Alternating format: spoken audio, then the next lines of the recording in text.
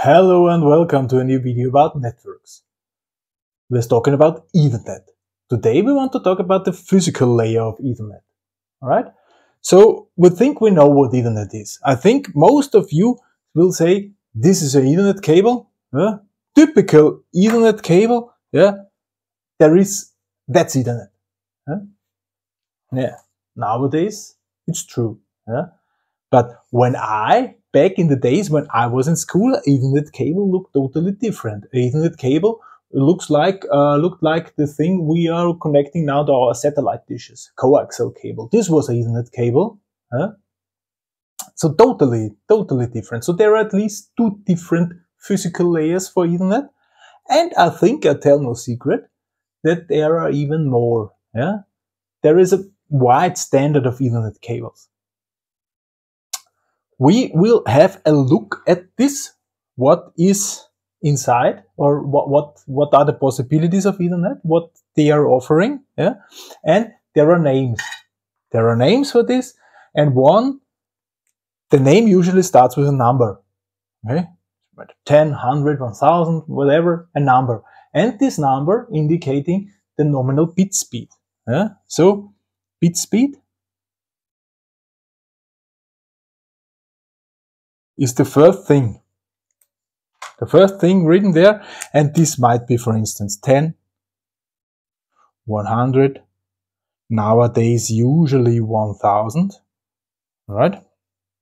Then there might be 10G, So this is the nominal speed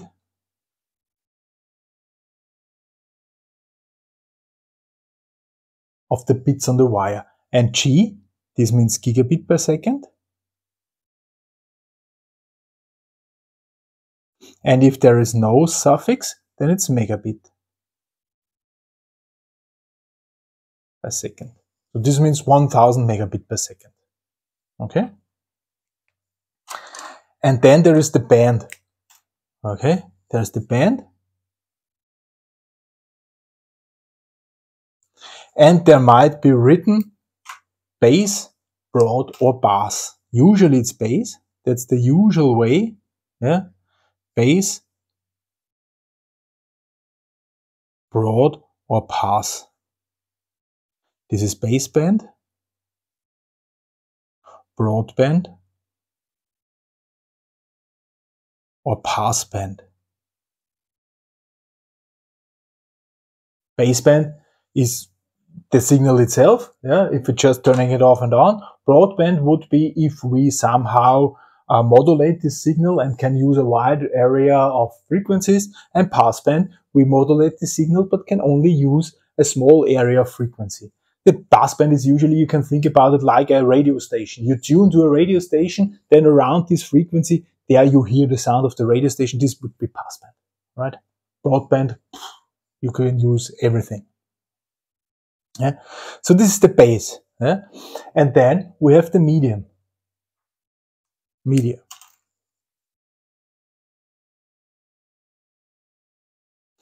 Usually, right now, usual is this cable. This cable, this is usually marked with T. Twisted pair.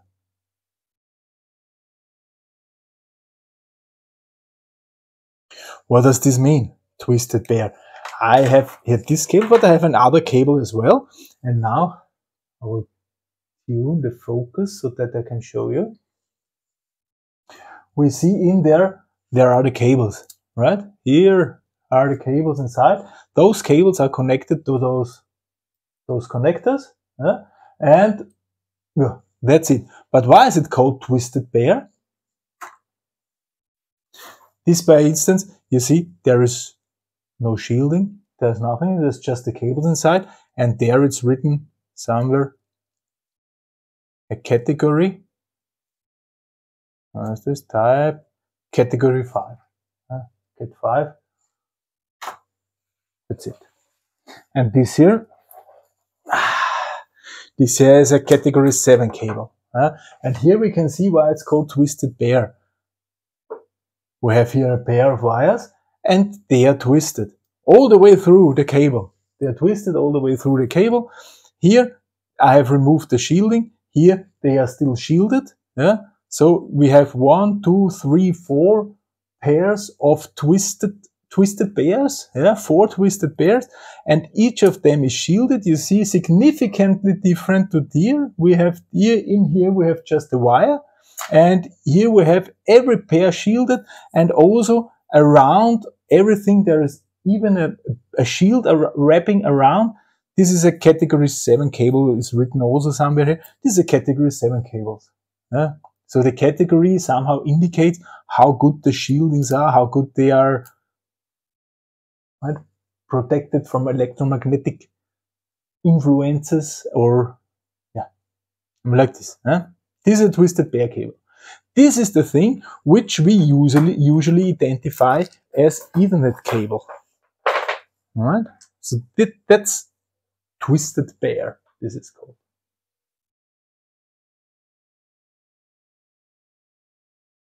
On the focus again. T, twisted pair. Then there is also optical fiber specified. Yeah? So there is, for instance, S. This means short wavelength.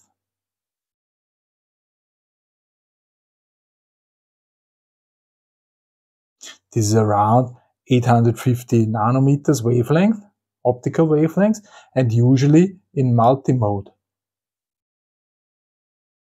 fiber cables. Okay? This is S. Then we have an L. This is long wavelength. Okay? This is around 1300 nanometers. And this is mostly single mode.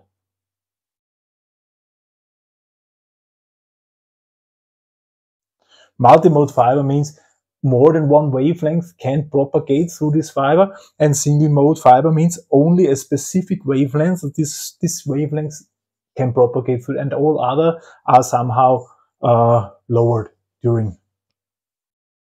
And then there is EZ. This is extra long wavelengths. This is around 1500 nanometers, and this is single mode fiber. Right? Then there would be also fiber cable B, bidirectional.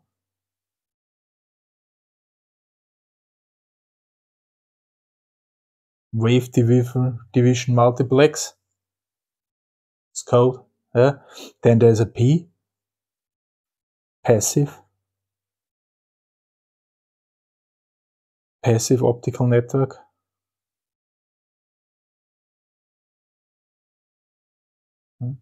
Then there would be a C, copper. Copper is called. This is a twin X cable. So there are two cores. Then K would be backplane.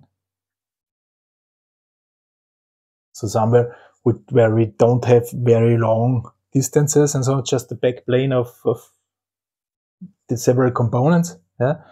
And then there is 2 or 5. This would be a coaxial cable.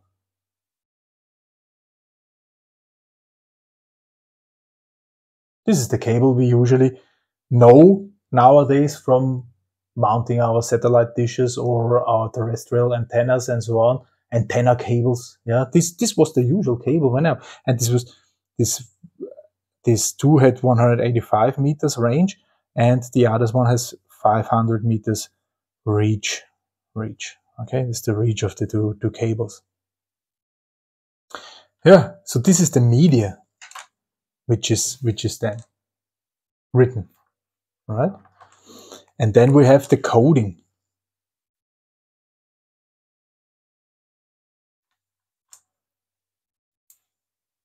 Also be there. So there might be an X. This is 8B, 16B block coding.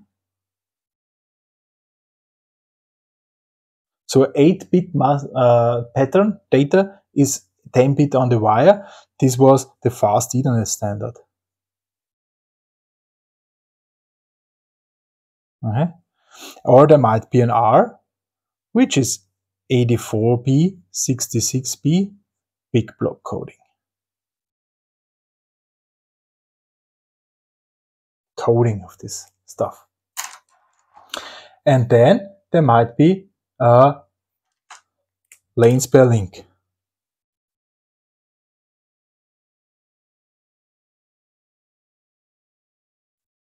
So at least the last number there is, for instance, 1, 2, 4, 10, and so on.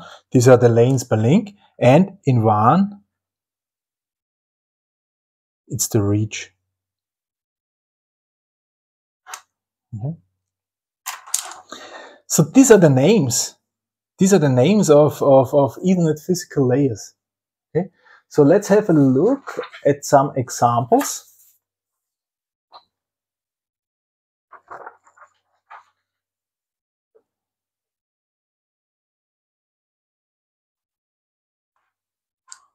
Examples.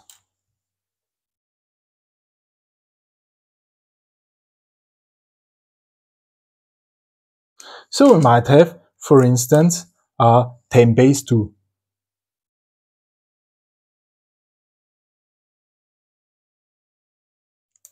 What does it mean? Let's have a look. 10 is the bit speed. So we have 10 megabit.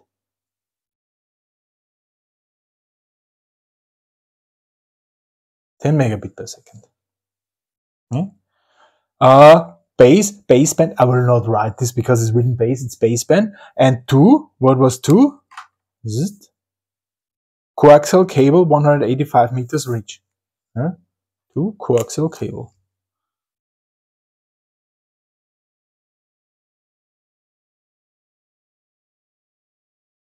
$185 meters. Another example would be 10 base 5. What is this? 10 megapixel? Megapixel. It's not a camera, it's a cable. Megabit by second. We also have coaxial cable, this 5 meant coaxial cable, but with 500 meters reach.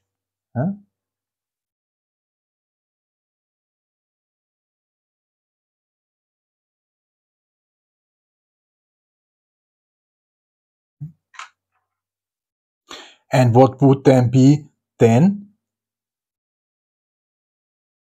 base T? Twisted pair. 10 megapixel. Pixel. Again.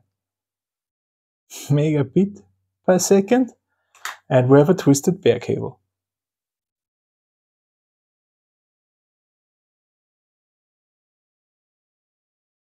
Such cables I've shown you. What is this 10 base T? We had here around reach. The reach was defined. I say was because it's still defined, but it's obsolete. 100 meters per segment. And we needed the category 3 or 5 cable. So this cable would be sufficient for 10 base T. All right.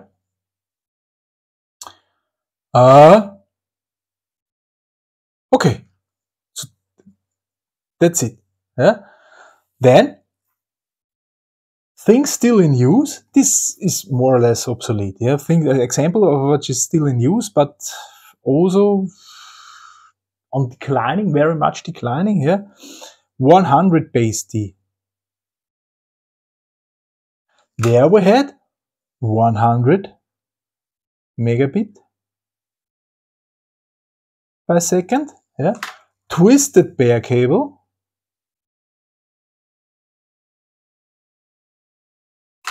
The reach is again 100 meter. And here we need a category 5 cable. Category 3 is no longer working. So where is now the difference? The difference is the coding. Yeah? The difference is the coding. Here we have a more efficient coding. Here it's Manchester coding, and here it's a more efficient coding. I'm not going to explain what coding is, because this is, we are mechanical engineers and not network experts. We just need to know what is behind, and you need to know, okay, there is something more sophisticated in how to transfer this. Then nowadays in use is the 1000 base T. So we have here 1000 megabit per second. We are still on twisted pair.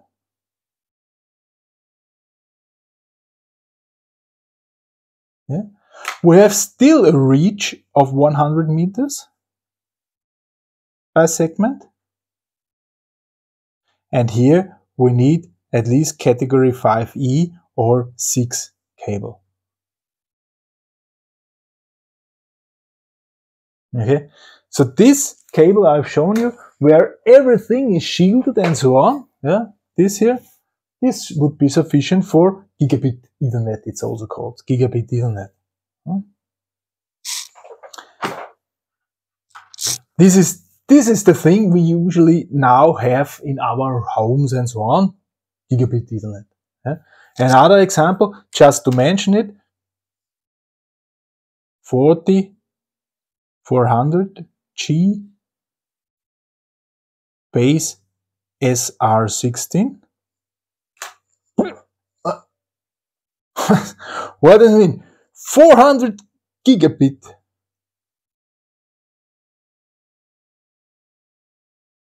per second. Baseband, S, what band S? Let's have a look. S, short wavelengths, fiber optics.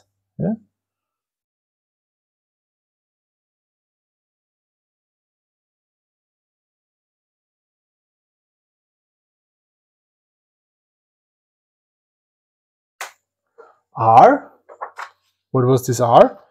Big block coding. That's a big block coding.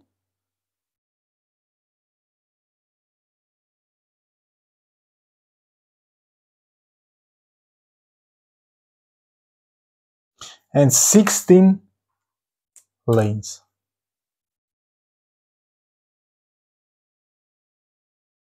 Woo. So you see, there is not only one physical Ethernet layer, but actually, I will mark this. This is the usual, currently usual. Write it down.